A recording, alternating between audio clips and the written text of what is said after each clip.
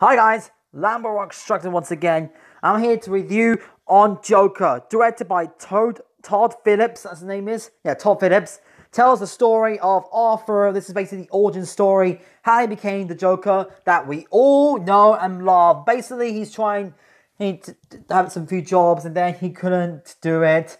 Then he worked in a hospital, then he got fired for bringing a gun to the hospital, kids' hospital thing. And then, basically, he meet up with this woman, and then basically they like each other, and then he has to. Then Arthur lives with his sick mom. He's old. His mom was very old, and then basically he became the Joker, and he joined the show, and that's basically the plot. I can describe the plot is.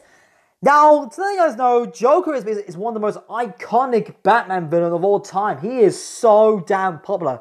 Joker is on anything, to t-shirts, to socks, to mugs, to anything to do with Joker, because Joker is the most popular Batman villain of all time. I mean, he was great Joker's awesome in the 1989 Joker. I actually really liked the Joker in The Dark Knight. I thought he was outstanding in that film. Heath Ledger was brilliant as the Joker in that movie. There's even Mark Hamill as Joker. That's right, the Mark Hamill played Joker in the Batman animated series. And there's Joker in the Lego Batman movie, which I forgot what the actor's name is. I can't believe if you know the actor who played Joker in the Lego Batman movie. I thought he was great in that film.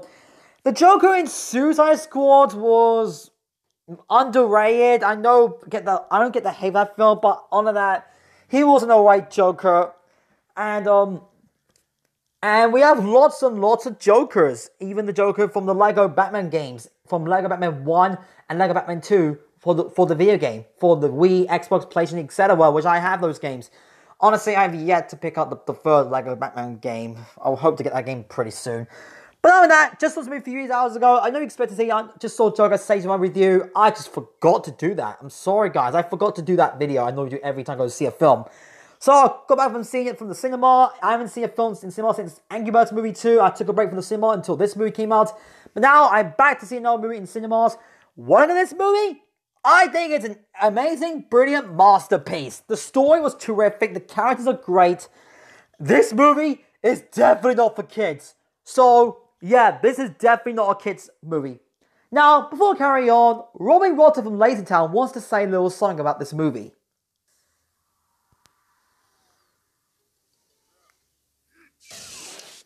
Don't let your kids watch it. Yep, parents, if you watch this, this is not for kids. Just give your kids a babysit and go see this movie yourself. This is definitely not for kids. It is rated R. It's a hard R. It's rated R. There's blood, violence, even swearing in this movie. It doesn't affect me because I'm used to this kind of stuff, but who cares? This is the second 50 movie I saw in cinemas. First being Venom. This is the second 50 movie I saw in cinemas. I have to say, Joaquin Phoenix is terrific as the Joker. This is the best Joker since Heath Ledger's Joker. I'm so excited to hear your thoughts inside our fan and Harry Thomas pictures. I'm really looking forward to checking out your review. That would be fantastic. So, yeah, I had a really good time. This is a fantastic movie. And this is definitely now my second favorite movie of 2019. Number one being Avengers Endgame. Let's see if Star Wars Episode 9 can top up that he's my favorite film this year. Well, we'll wait and see.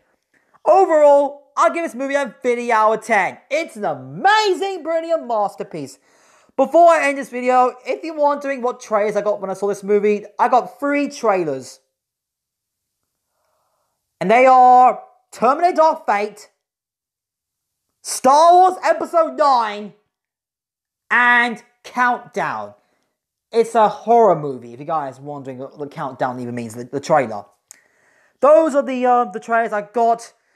My next video is hopefully Terminator Dark Fate. We'll see, depends on the reviews. I know Genesis got bad reviews back in, it came out in 2015. I'll be seeing Frozen 2 and Star Wars, and that's all the films I'm going to see this year until the 2010 decade come to a close. And for this video, thank freaking God I didn't get the Sonic movie trailer. Thank God for that, because this is rate 15. I want to get the Sonic movie trailer. Thank God for that. Thank you guys for watching, and I might review Igor. I'm planning to review that film today, but I didn't get the chance to. I want to review Igor. Stay tuned for my thoughts on that movie. I so enjoyed Igor today. Stay tuned for my review on Igor. And, yeah, that's my next review. And maybe another rant. We'll see. So, thank you guys for watching my video on Joker. Goodbye.